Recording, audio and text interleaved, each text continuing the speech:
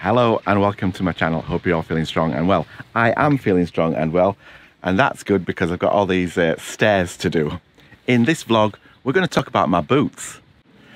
Well, I made it. So yes, my boots. The Berghaus GTX Supalite II. They are the boots I've been wearing for about 2 years now.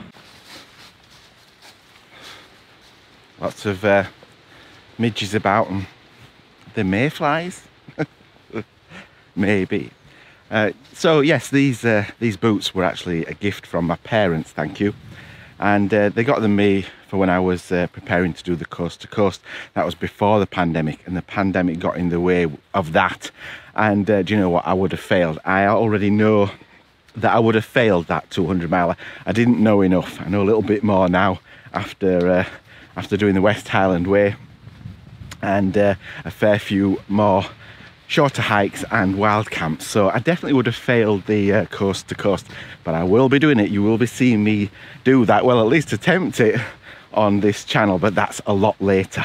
I've still got a few other challenges, smaller challenges to do before that. So I think over the 2 years plus that I have owned these boots, I must have easily done 2,500 miles, something in that region. So I just want to have a chat with you about how I'm feeling about these boots. And I've got to say, when I first saw them sitting there with my parents looking in the box, I thought to myself, these would not be the boots that I would have chosen.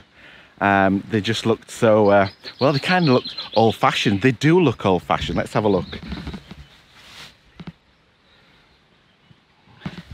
I think the word is traditional. So I thought to myself, these aren't going to be the boots for me. So I, of course, looked them up. I'd never heard of them. I looked them up and they got great reviews. And when I put them on for the first time, they felt great, really comfortable, straight out of the box. So they are definitely a modern take on a classic British walking boot. And one of the key differences between the old style British walking boot and these is that straight out of the box, you can put these on, the leather is so supple that you don't have to break them in. You pretty much just set off. So we do have some water down here. I'll be making my way down to it and we will be testing out the Berghaus GTX Supalite Mark II. These boots that I've had for over 2 years, 2,500 miles over, and we'll be testing them out down in the water down there, see just how waterproof they still are or are not. I'm willing to risk it.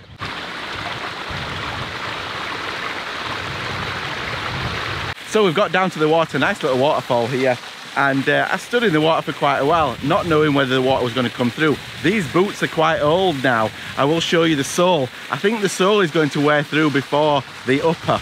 But yeah, stood in the water, submerged the boots, and I could feel the cold of the water coming through, but not the actual water, and my feet are absolutely dry.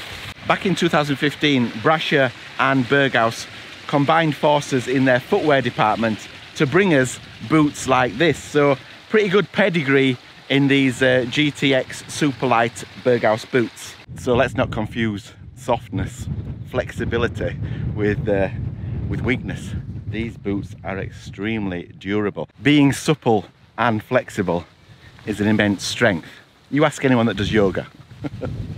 Oh, I remember the days when I was supple and flexible. It's a long time ago. I hope you're enjoying the vlog so far. If you're not interested in the boots, just the views. The views will do. Get that old guy out of the shot. That's better. Yeah, so I hope you're enjoying the vlog so far. So just to let you know, if you're a regular viewer or subscriber of mine, I have got some fantastic hikes coming up, and I've got one, a 4-nighter with my lass, and it'll be the first time I've been out hiking, stopping out, camping out with my lass since the West Highland Way. So I'm looking forward to that one, and so is she. Now, something that I thought was definitely a gimmick when I looked at the specs when I first got these boots was memory foam. They've got memory foam in the upper, in the ankle and in the tongue. The tongue, by the way, is weather sealed, so they are 100% waterproof, as you saw earlier. But yeah, memory foam in the upper of the boot, but it does actually work. It takes on the form of your ankle, and when I put these boots on, I definitely know that they're my boots. Now, when Berghaus merged with Brasher in their footwear department to bring this traditional British boot up to date, bang up to date, they added the Vibram sole. Vibram XS Trek Supalite, I think that's what it's called, and it's a fantastic sole, and that gives it so much flexibility that it's another reason why you don't have to break this boot in. You can just take it straight out of the box, put it on your feet, and I'm looking forward to getting a new pair because the sole has worn down, of course, and I think that will go before the upper. But I have no fear of having to wear them for 6 months before they become supple. Another thing about this Vibram XS Trek Supalite sole is that the tread, you can see the tread on it, it's quite spaced out, and that is deliberate, and that is for mud shedding.